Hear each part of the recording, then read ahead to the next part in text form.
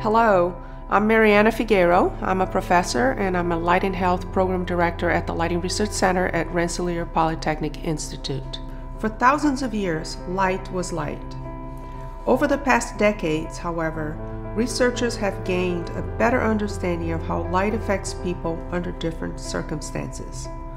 We're now able to optimize lighting for many applications such as reading, driving, displaying products, feeling secure, and many other situations.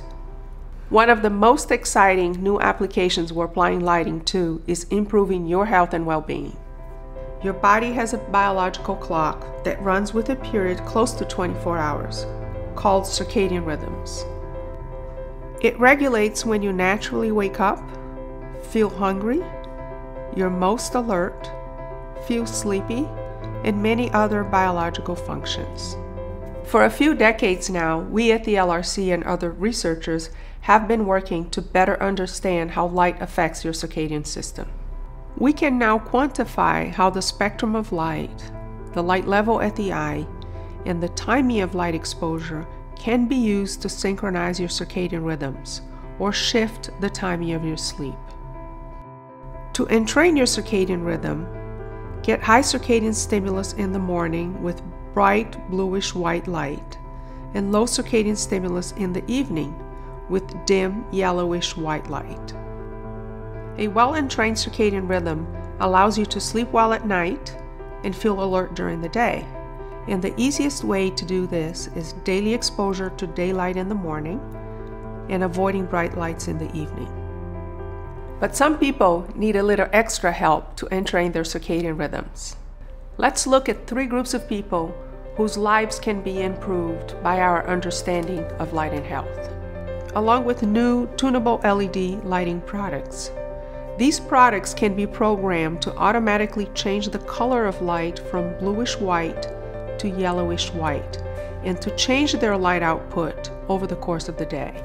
Office workers are often indoors during the crucial morning period when they need high circadian stimulus, especially during the winter months.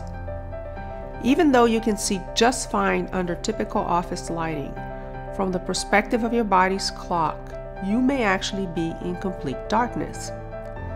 The LRC worked with the U.S. General Services Administration and found that providing high circadian stimulus in the morning and low circadian stimulus in the evening resulted in better sleep quality and reduced depression and stress. A second population that can be helped with tunable lighting is high school students. The circadian rhythms of many adolescents are shifted up to 2 hours later than those of adults and young children. Despite this, many high schools start at about 7:30 in the morning. This means that many adolescents are asked to start their day an hour before they're naturally awake. Lack of sleep can result in poor performance, daytime sleepiness, and many other issues.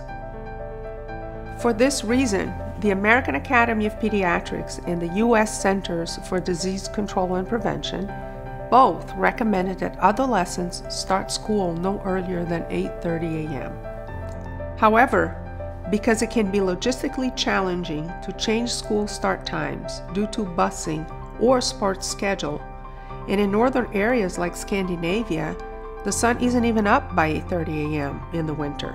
A practical alternative may be to use tunable lighting to shift the students' circadian rhythms to an earlier time. On our website, you can find lighting patterns that schools can use to install tunable lighting in classrooms to control circadian stimulus during the school day. A third application is the elderly, including those with Alzheimer's disease and related dementia. Our research has showed that providing appropriate circadian stimulus throughout the day improves sleep and reduces depression and agitation.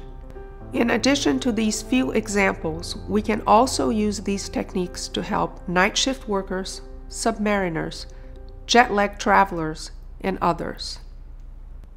Even though higher light levels may be required in the morning, the power demand can be offset by color changing capabilities of LEDs. As an alternative, you can also use LED light panels close to your desk to increase the circadian stimulation. Even more savings can be realized if the new installation includes occupancy and daylighting controls.